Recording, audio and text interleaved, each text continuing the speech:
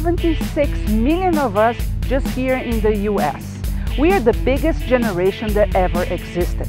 We were called the me ones, the crazy ones, and boy do we know what that means, don't we? In fact, we have reinvented every single phase of our lives. We were the yuppies, we were the hippies. We like innovation. Well, now we are in the winter of our lives, and I can assure you, this is not going to be your average winter.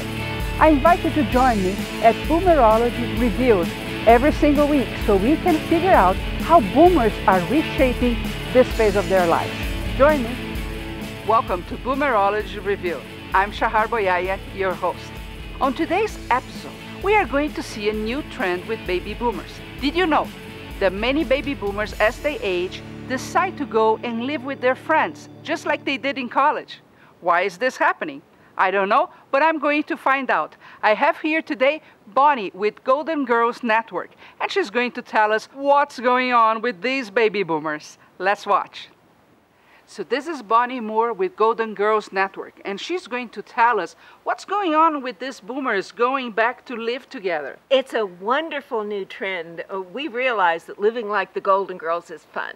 I don't know, I'm very grumpy, so I don't know if I could live with other people all around, but I know there is a huge trend now. There's a couple of factors that make it interesting to a lot of people. One factor is that there is a significant increase in middle-age divorce, and men and women are finding themselves single when they weren't expecting to be. Many women certainly were not prepared for it, and so they don't have assets, they don't have good incomes, and they aren't prepared for retirement. And so they start looking for a way to live, and they can't really afford their own apartment. I have two people in my house right now who are both recently divorced, and it's a perfect situation for them coming out of a divorce, trying to figure out how to start all over again. They have companions, it's inexpensive, and it's fun. A second factor, of course, is as people age and they are single, you have a factor of depression sometimes. Older people living alone tend to become more depressed as they age. When you are living with somebody, spouse or children or another unrelated adult, the depression doesn't happen as much. You have people to talk to. You have someone you can say goodnight to, and you can go to the movie, and you can go for a walk. Very simple little things in life that make a huge difference. Makes a huge difference.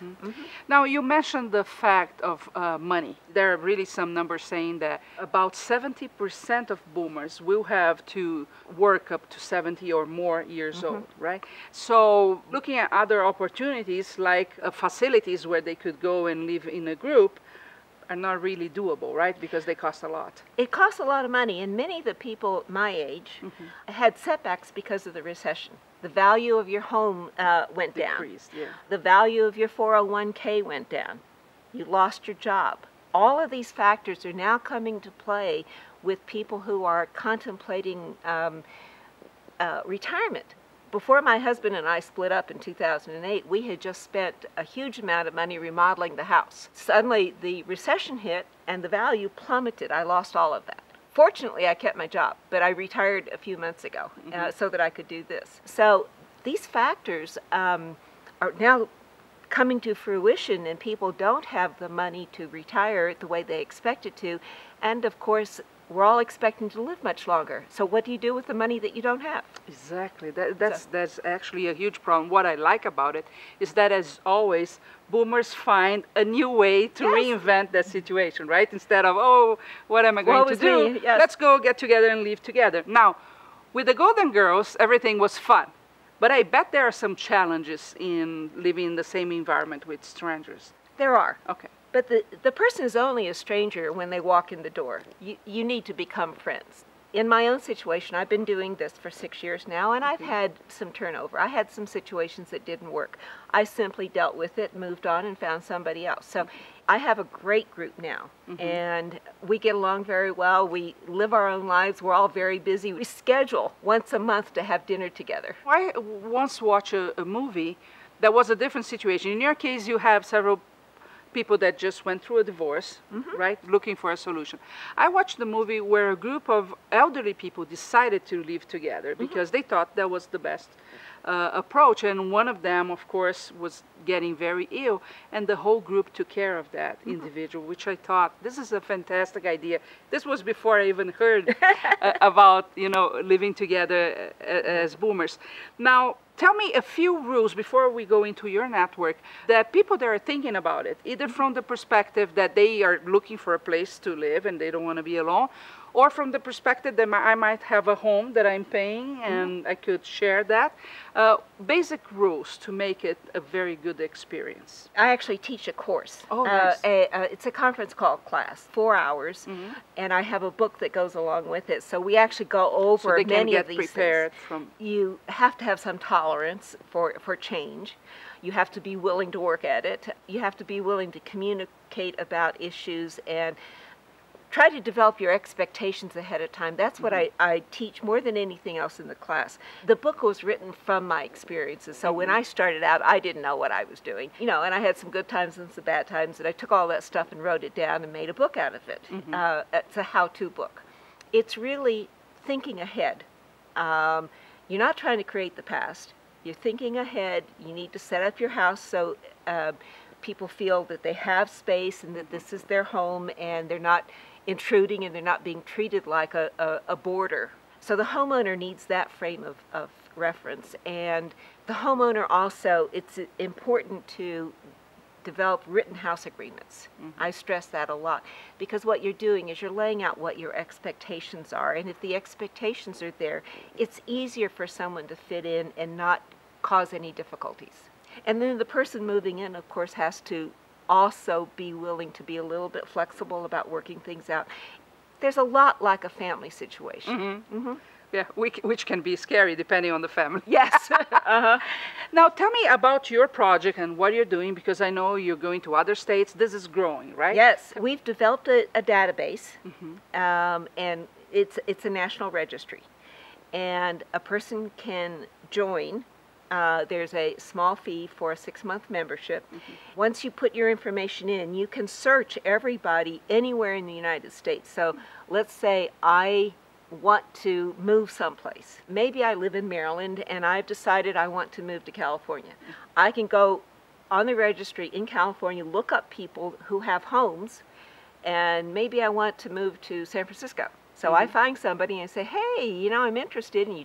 And then I can contact her directly and we can talk back and forth. Maybe I decide I like the idea well enough, I just get on a plane and go out there and visit with her. We can work things out. So once you make the contact, you do the communications and the negotiations. We don't match you. Okay. We allow you to make your own decisions, which I think is important, that you need to be able to see what's out there and choose the person that you might like to connect with. And we also have arrangements where you can get a background check and a credit check. My experience has been that most people who answer the ads are good people. I've only once did I have a person that was a really questionable person. People tend to be honest about who they are, and I've never had anyone that really scared me when they came to interview. We always do group interviews in my house. Okay.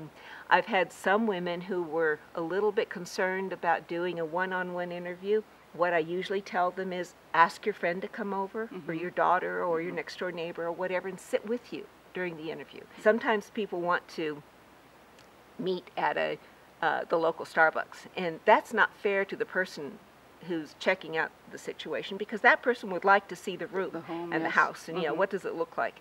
So it's reasonable to invite the person to your home, but if you're not quite comfortable, what you do is you have somebody there with you during the interview.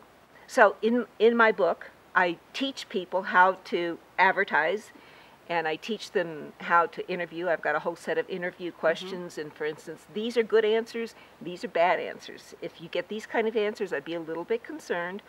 But if you find someone you like, here's The next step. the next step, which is a lease and house agreement. So I'm working with a woman in Maryland where I live, and she registered a couple of months ago, And I went over and looked at her house, and I says, well, you know, you need to paint this room. And see this stuff in the closet? Take all your stuff out. You know, so I kind of gave her some hints. And she painted, and she put up a new curtain. And then somebody contacted her, because she's advertising on my site. And then she called me. She says, come over and help me with this interview. So I went over there, and she didn't need me at all. The two of them clicked. From the beginning. It was just perfect. And then so I sat there and chit-chatted with them, but they didn't need me. And then she said, well, help me write the lease and help me write the house agreements. And I says, okay, I will. But I want you to look in the book, and I want you to start working on this.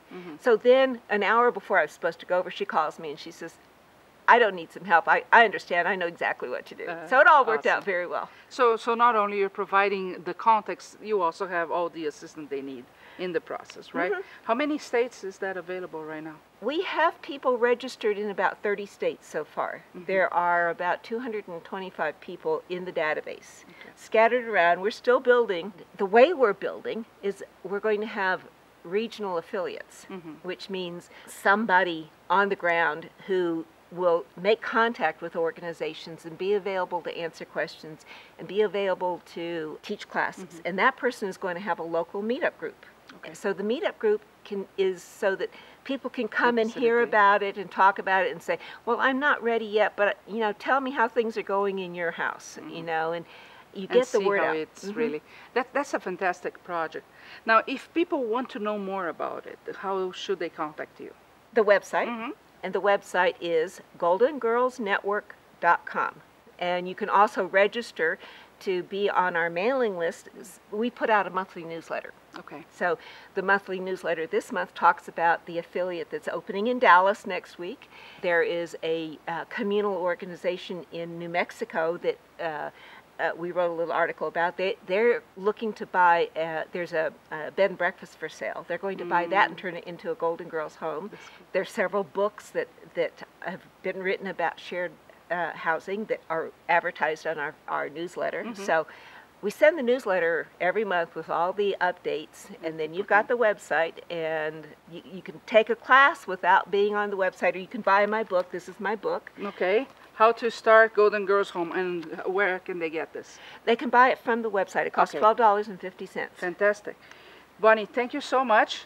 And you know, if you're a boomer, that you're kind of thinking what you have to do next concerning your housing, and this sounds an exciting idea. Check it out, goldengirlsnetwork.com. Yes. Thank you very much. Thank you. If you are diabetic like me, or maybe you have arthritis, or even if you're a pregnant mother, you really want to pay attention to the product I'm going to show you. It's a lot more than a product, it's a system. It's the FootMate system. One piece of the system is this brush. You know, you can use this brush in your shower or in your bathtub. It has soft bristles here for the tender places in your feet, and stiffer bristles right here that takes away all the dry skin and rough areas.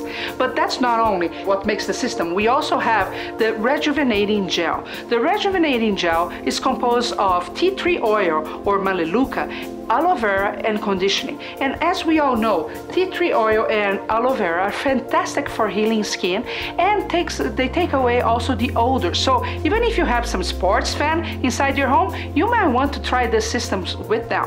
Now, like I said, you can use in the shower or in your bath. The system has suction cups that you can put to any smooth surface and use it there, either on the walls of your bed or on the floor. If you don't have a smooth surface, you just need to put one foot on one side while you brush the other, so you're always safe. FootMate system is really great, especially if you have diabetes, arthritis, you're a pregnant mother having a hard time reaching your feet, and of course, athletes that need to take that odor out. You can find FootMate at footmate.com.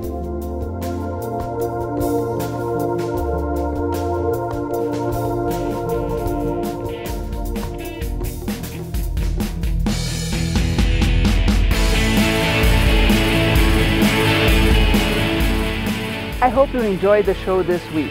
If you did, don't forget to share, thumbs up, rate our channel. These are the type of things that keep us going. And I'll meet you next week at Boomerology Revealed.